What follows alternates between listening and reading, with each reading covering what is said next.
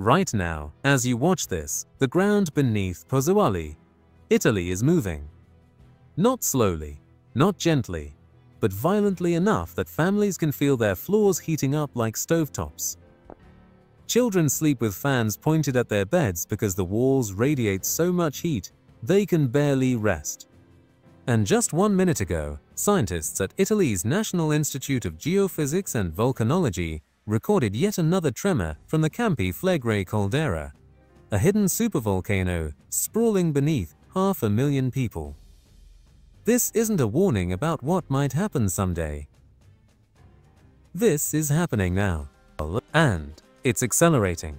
In March 2025, a magnitude 4.4 earthquake ripped through Pozzuoli at 1 in the morning, jolting people awake, cracking walls, and sending families running into the streets. Then, just 3 months later in June, an even stronger 4.6 magnitude quake struck, the most powerful earthquake ever instrumentally recorded at Campi Flegrei. Buildings that survived the first quake didn't survive the second. Entire apartment blocks were evacuated. Tens of families still can't return home because the damage is too severe. But here's what makes this truly terrifying. Those earthquakes aren't random. They're symptoms of something far more dangerous building beneath the surface. Since 2005, the ground in Pozzuoli has risen 148 centimeters, nearly 5 feet. That's not a measurement taken over centuries. That's 2 decades. And in 2024 alone, the uplift surged by 29.5 centimeters. Almost a full foot in just 12 months. Giovanni Macedonio, the director of the National Institute of Geophysics and Volcanology in Naples, oversees the monitoring of this seismic giant. He doesn't mince words when describing the threat. The 2 most recent earthquakes, he says, are the strongest they've ever seen. Not in recent years. However, in centuries of recorded history at this location, nothing compares to what's happening right now. And this isn't just about shaking ground. Walk through certain neighborhoods near the Solfatara crater, and you'll see buildings that look like they've been transported to another planet. Walls coated in thick yellow and white mineral crusts, sulfur and silica deposits inches thick, fused by volcanic heat. Floors warped beyond recognition. In one abandoned apartment block near the Pozzuoli fumarole vents, the heat inside is so intense that paint has blistered off the walls, and the air itself hangs heavy with the sharp, choking smell of sulfur. Residents still living nearby describe a reality most of us can't imagine. One woman told local reporters that if you put your hand on the wall at night, it isn't just warm, it's terribly hot. Another family said they check their living room floor every morning for new cracks, new yellow streaks creeping up from the baseboards. They've spent thousands of euros on heat-resistant paint, on ventilation systems on ceiling fissures that always reopen. Insurance companies refuse to cover the damage, citing volcanic exclusion clauses. And who would buy their homes now? Property values have collapsed. This is the reality for over 500,000 people living inside what authorities now call the Red Zone, an 8-mile-wide crater left by an eruption 39,000 years ago that buried most of Europe in ash. But unlike Vesuvius, the famous volcano to the east that froze Pompeii in time, Campi Flegrei doesn't announce itself with a towering cone. There's no smoking peak, no clear warning instead. It sprawls beneath neighborhoods, football fields, ancient Roman ruins, and busy harbors. Most people don't even know they're living inside a caldera. The numbers tell a story that's impossible to ignore. At the Rione Terra GPS station in the heart of Pozzuoli, scientists have measured a total ground uplift of 148 centimeters since 2005. That's nearly 5 feet of vertical movement in just 2 decades. But here's where it gets truly alarming. In 2024 alone, the ground rose 29.5 centimeters. almost a full foot in 12 months. And as of December 2025, the uplift continues at a rate of 25 millimeters per month, accelerating from the 15 millimeters per month recorded earlier this year. The Italian National Institute of Geophysics and Volcanology, known as INGV, operates a network of 37 GPS stations across the caldera, constantly measuring even the smallest shifts in the Earth. Their data shows the center of maximum deformation sits just offshore from Pozzuoli, right beneath the Bay of Pozzuoli. Every week, the ground pulses upward, sometimes by millimeters, sometimes by centimeters. Ancient Roman columns at the Temple of Serapis, once submerged underwater, now stand exposed on dry land. Boats that used to float in the harbor are now stranded in long grass on newly emerged ground. But uplift is just one piece of the puzzle. Between November 24th and November 30th, 2025, INGV recorded 137 earthquakes in the caldera. The strongest hit magnitude 3.3 on November 26th, strong enough to shake buildings and wake residents in the middle of the night.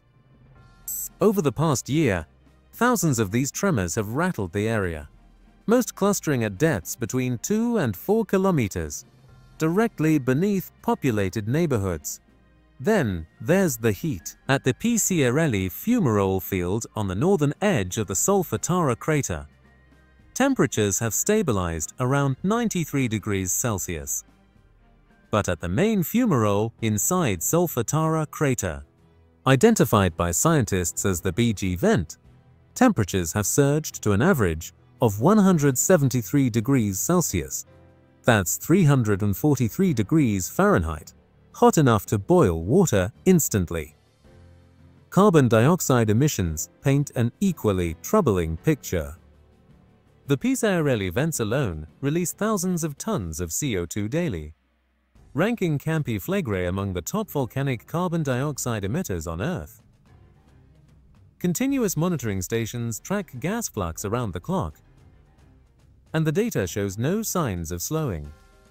In some evacuated buildings near the vents, indoor CO2 concentrations have been measured at over 9,000 parts per million, far above the 1,000 ppm threshold considered safe for prolonged human exposure. At those levels, people experience headaches, dizziness, shortness of breath, and in extreme cases, loss of consciousness. So what's actually happening beneath Pozzuoli? Scientists have pieced together a picture that's both fascinating and deeply unsettling. Deep below the caldera, about 8 kilometers down, sits a massive reservoir of molten rock. For years, magma has been slowly rising from this chamber, not in a sudden explosive burst, but in a gradual upward creep. By 2015, that magma had reached depths of around 6 kilometers. That's just 2.5 miles below the streets where children walk to school, where families sit down for dinner, where life continues as if the ground weren't literally being pushed upward from below. But magma movement alone doesn't explain everything. Between 3 and 4 kilometers deep, scientists have discovered a critical weak zone in the Earth's crust, a fractured layer where hot fluids and gases can accumulate under immense pressure. This is bradysism, the slow breathing of the Earth. And right now, Campi Flegrei is inhaling. The consequences aren't abstract. In the harbor of Pozzuoli, boats that once floated freely now sit stranded on newly emerged land. The ancient Roman market, the Mausoleum of Pozzuoli, its marble columns, bare bore holes from marine mollusks halfway up their shafts, proof they once stood submerged beneath the sea. Today, those columns stand fully exposed on dry ground, monuments to a caldera that simply will not stay still.